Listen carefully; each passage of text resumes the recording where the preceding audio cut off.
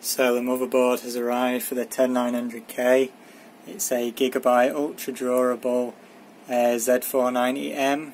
As you can see, it's a brown PCB MATX board.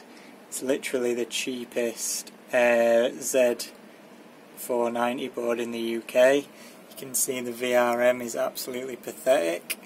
Heatsink's not terrible. Ports, you're seeing we've got the 10900K in there. Got the Patriot Viper Steel 4400C19 memory, which probably won't be with XMP on this board, I'll have to see. And yeah, it's a very basic board. It only has 3 fan headers, one just there next to the 8-pin, one there for the CPU fan, and a 3-pin over there by the SATA ports. It does have one button, but that's for Q flash, not for the power button, so I'm just going to short it out with a screwdriver. It's all push pins instead of screws for the heat sinks and stuff.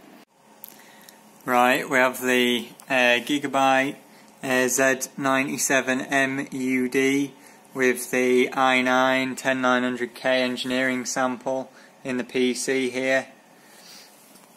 You can see it is working now. The other day I was trying to get it to work and having some blue screen issues, but it turned out to be the OS.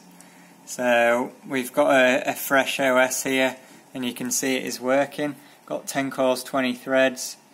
Everything is at stock default settings, and we're just going to check out the performance. Going to use Benchmate for the overclocks here. You can see I did do a bit of testing the other day. So at stock speed it's boosting to around 4.1. There you go, about 2200. So what I'll do is I'll bring up hardware info and give you another run here. So at the minute I'm pretty sure this is about as fast as a Ryzen 7 3800 or 3700X. Right, there we go. So you can see it's topping out at less than 50 degrees, 48. You can see it's only reaching 4.2. So it's not a great performance straight out the gate. So what I'm going to do is I'm going to go into the BIOS and we're going to try a couple of different things. This board is a very, very cheap board, so you can't really expect that much out of it. I'll be surprised if we get 5 GHz out of it. So first thing we're going to try here is the CPU upgrade.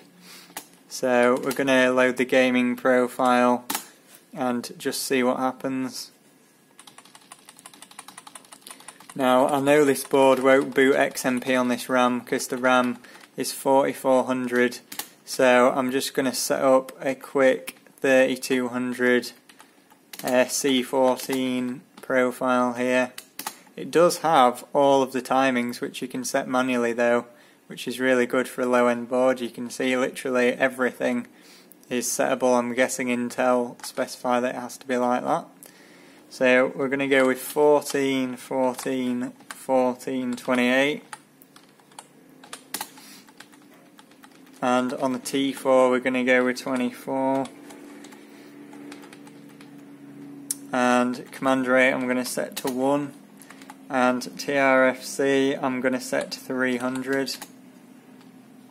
This is just so we don't run complete potato timings. We'll also give the RAM 1.4 volts. So on the gaming OC profile we're at 4.3, 1.27 volts. Got R15 up again, I'm just going to run that. We've also got the temperatures here as well. 2251, and maximum temperature is about 52 degrees. Now we're going to try the advanced profile. Don't really know what the difference is. We're going to keep the memory at 3200. We're at 4.5 GHz now. Let me just find the temperatures. Might come past them, there they are. Yep, so 4.5 gigahertz now. But you can see under load it's dropping down to 4.3 still. So I'm guessing this is the same as the gaming profile, but with a bit of a boost on the single core.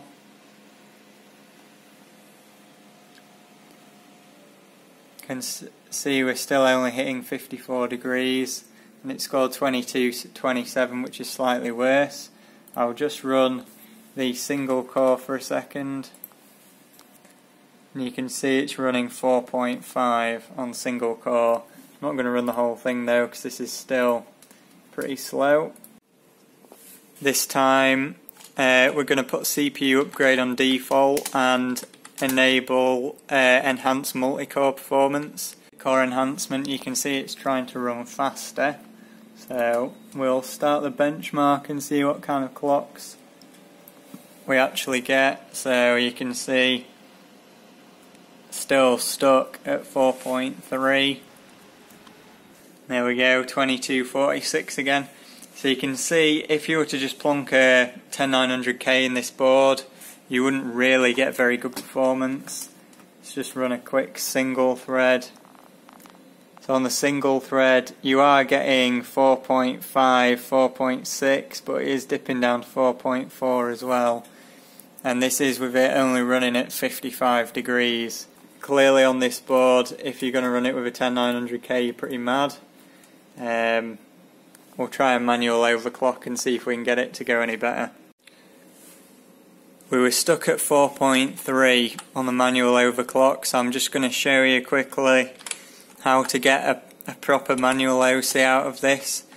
So we're going to set the CPU clock ratio to 46, ring ratio to 44. We're going to leave the memory where it is. We're going to run a fixed voltage. We're going to use a V-core voltage of 1.3. This is the maximum this board will go to, by the way. It literally doesn't go any higher. So it is pretty terrible in that regard. Everything else you can pretty much leave the same. Advanced voltage settings, you need to go onto CPU and VRM settings, and you want to set the load line calibration to high to minimise the V droop, although it's still pretty terrible on this board. So the other thing you need to do to make sure the CPU doesn't power throttle is you need to go on turbo power limits and enable, and you just need to max out all of the power limits on here basically. Now we're in a fixed 4.6 GHz overclock. Temperatures are down here, hopefully it doesn't throttle now. Yeah, you can see I've set it correctly. It's running 4.6 all the time. However, you can see how much the voltage is dropping even though we're on high load line calibration. Temperatures are still really low, like not even 60 degrees, but we've gained 200 points now, so we're up to 2400 in R15. I'll quickly show you a run of R20 as well.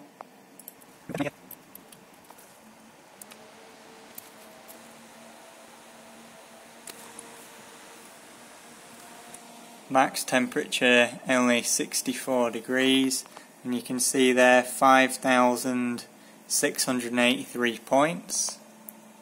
No thermal throttling, no power throttling on the VRM, and we got the ring ratio at 4.4 as well, by the way. So we'll try go a bit higher. We'll go for 4.7 and see what happens. Rather than have CPU Z and hardware monitor up this time, or hardware info, I've just got hardware info up. You can see it's at 4.7. The effective clock's at 4.7 as well. And the temperature's down at the bottom there. I've just got the hottest core and core 0 and the package temp now.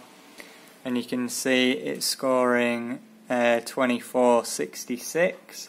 Which is a little bit higher again. I'll run R20 for you.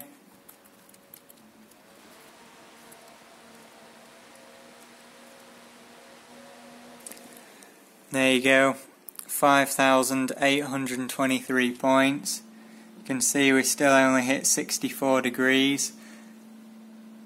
This is pretty much the maximum clock that this can go to. I will try 4.8 again, but it seems to be pretty unstable at 4.8, and it actually crashes in some cases. So this is why I'm actually going to get rid of this board. I've already ordered a replacement board, but unfortunately the 1.3 volts limit is just too low even for ambient overclocking. So that is quite disappointing. We're at 4.8 now. You can see there, just scroll down a bit so you can see the temperature. So yeah, temperature 60 degrees. R15, it's pretty much alright. You can see there we've got another score improvement, gone to 25.15. But in R20 it doesn't always pass at 4.8. The reason it can't get any hotter than 64 degrees even on air cooling is because the board can't supply enough voltage and current to actually get it to go any warmer.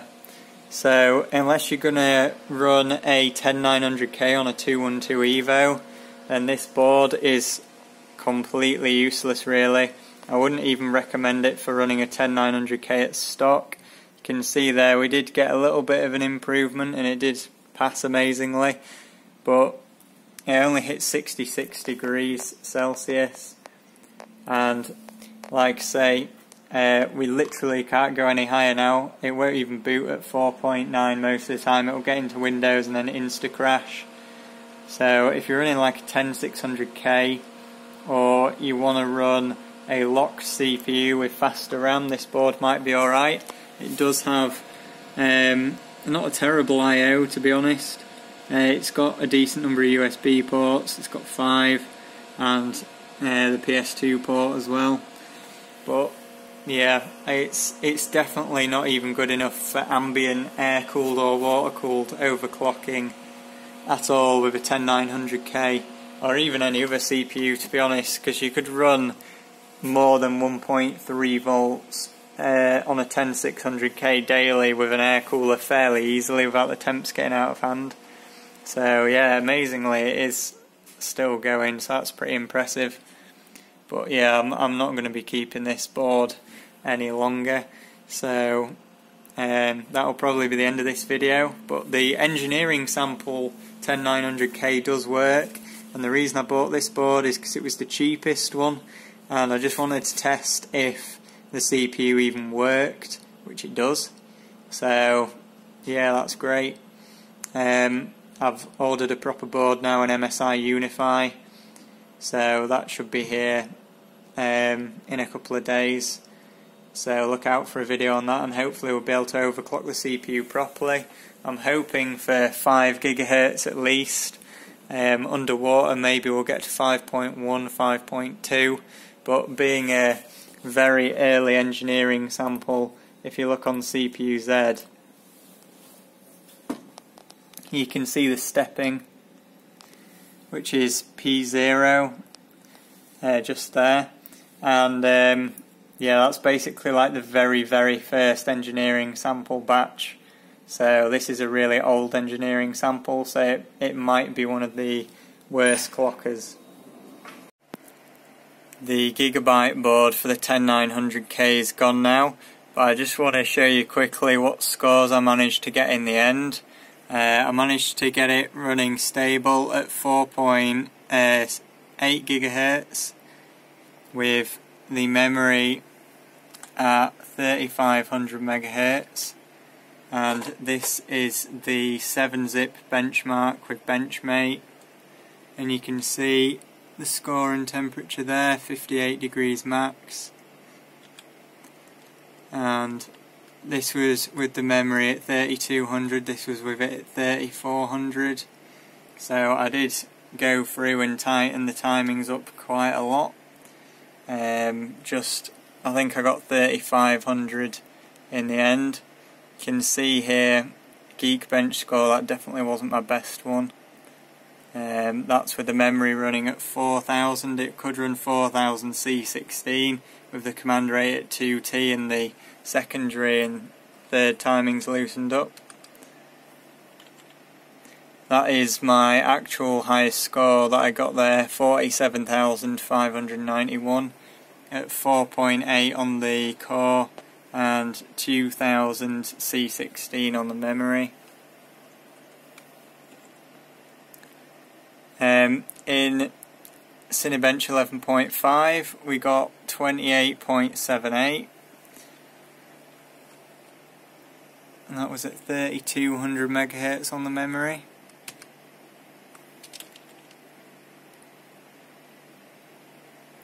Cinebench R15 we got 26.57, then 26.68, that was with the memory at 3400, and then this is with the memory at 3500 and much tighter timings. We managed to get 26.85. R20, this is at 3200 again, 62.19. Then we got 6309 at 3400. I don't think I ran that at 3500, but PieFast. This is W Prime 32M. This is 124M. You can see it got 60 degrees there. 59 seconds. 3200 C14 again. Yeah, so that's it. MSI board should be coming later today, so it will do much better on that board. So look out for that in the next video, or maybe the one after. Goodbye.